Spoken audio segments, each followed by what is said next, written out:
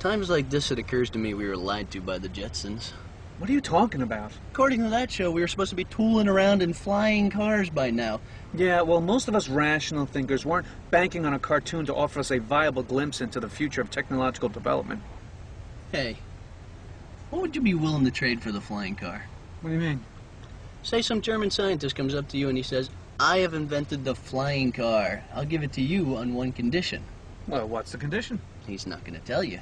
Then it's no deal. The guy is offering you the flying car. You gonna look a gift horse in the mouth? Just take the car, man. Not until I know what the catch is. Fine.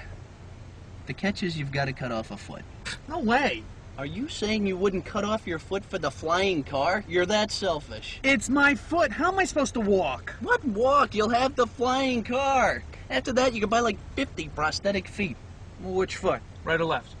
Your choice. Okay, I'll trade my left foot for the flying car. So what's your deal then? Your foot for the flying car, you're sure? Yes, I'm sure. You can't welch. I won't welch. Because the whole world is counting on you.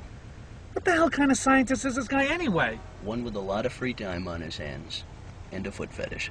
So, then what happens is you find out the guy's gonna take off your foot with a hacksaw. What? And no anesthetic. Oh, screw that. Come on, it's part of the deal. You didn't say that before.